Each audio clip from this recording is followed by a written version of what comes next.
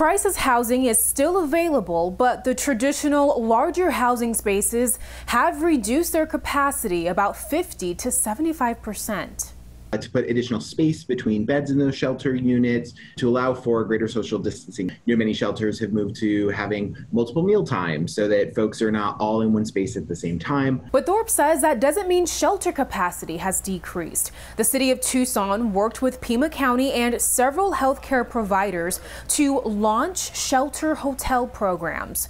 Currently, there are 3 hotels totaling to 300 rooms being managed on a nightly basis. The rooms serve folks who are high risk and those who are awaiting test results. And we quickly filled 200 hotel rooms with folks who were high risk. And so we wanted to create a safe place for them to just sort of weather the storm through this process. Thorpe says the coalition will then place a person who tests negative for the virus based on their risk factors. It's really being able to parse out these different populations and different approaches to meet each of their needs. And the reality is we've seen much greater success here than in many cities around the country in preventing the spread of COVID-19 among people experiencing homelessness. On-site testing is provided at Shelter Request in partnership with the Health Department and El Rio Health. And so testing is critical and essential, of course, but then when folks test positive, there's also a need for managed continued health care. And so this partnership with El Rio,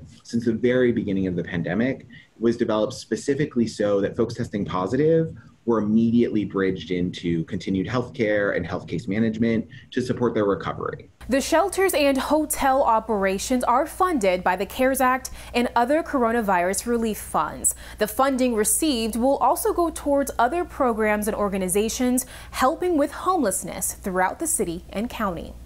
Taja Davis, KGUN 9 on your side.